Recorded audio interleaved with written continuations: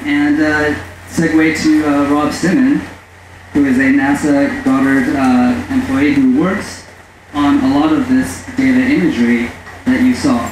And he creates these satellite images. So he will be doing a little presentation about the actual source material for BELLA GAIA. Thank you so much.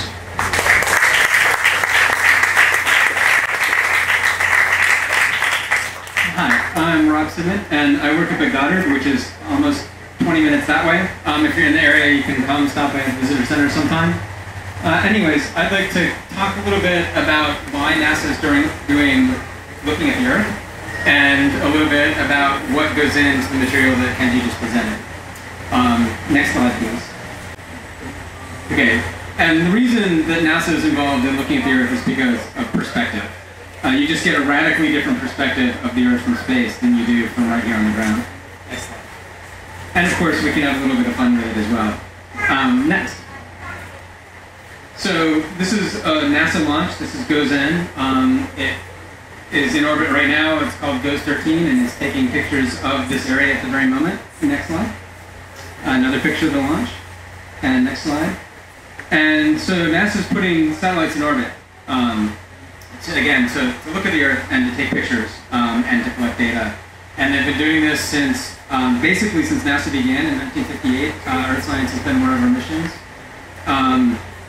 In major programs, we were involved in the weather satellites in the 60s and land remote sensing that began in the 70s. This is a satellite named CWIS. It's about 700 kilometers, 400 miles up, solar panels, and was launched in 1997, has been collecting data ever since. We have a very good long time series of data from the satellite. Next slide, please. If you look at a map, you get one perspective. This is very flat. You can see the roads, you can see town names, and national parks, and that's about it. Next slide.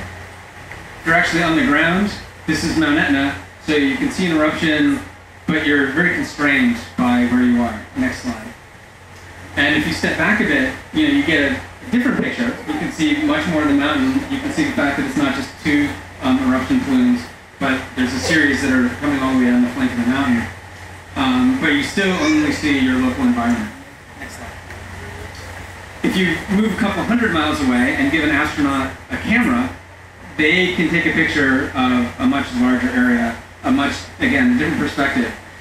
This is the summit of Mount Etna. You have an ash and a steam plume. You have more plumes coming off on the ridgeline.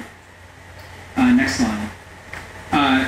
If you're in a satellite and you're directly above it, you can also take this type of view that's more like a map, but instead of being very abstracted, it's actually showing you what's going on at this very moment.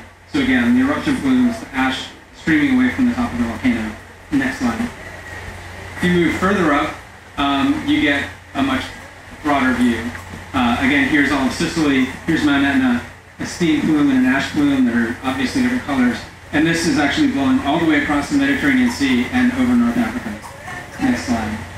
And then we can zoom all the way out and see an entire hemisphere of the planet at once. Next slide. Next slide. So one of the places that Kenji went when he traveled with, on the screen here, was to Egypt and the Nile. So this is a view showing the northern end of the Nile River right here. This is Cairo. And then the Nile Delta extends up here into the Mediterranean. And one of the very notable features of this image and of Egypt is that it's really constrained by the Nile. There's the desert, which is almost completely uninhabitable, and the Nile, which is rich and fertile. Next slide. So we can zoom in a little bit, and this is just Cairo. So Cairo is extending all the way around here. Nile again flowing through here. Rich vegetation here and here, with cities just sprinkled all through it. It's a very, very densely populated area. And then right here, which you can't see very well on this particular screen, are the pyramids.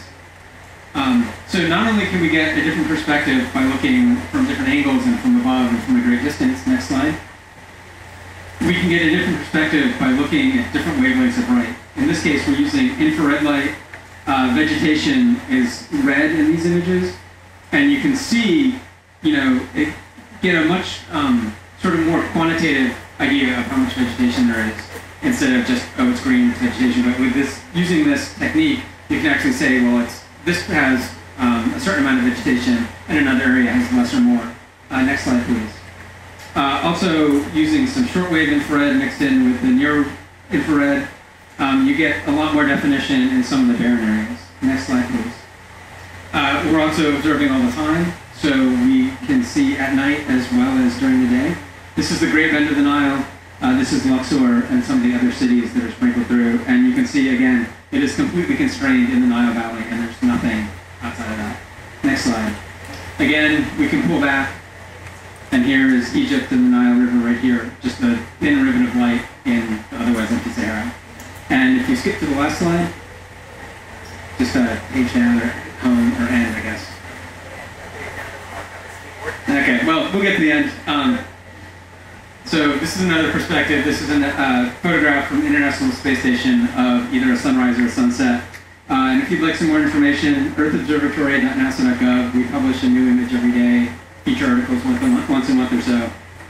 And hopefully you can learn a little bit about our planet. Thanks. Thank you, Rob. I also just really want to thank the Smithsonian and NASA for making this show happen. This is really at the cutting edge of the nexus of art and science, and this is just really fantastic. I'm so thankful. Thank you. And thank you all for coming.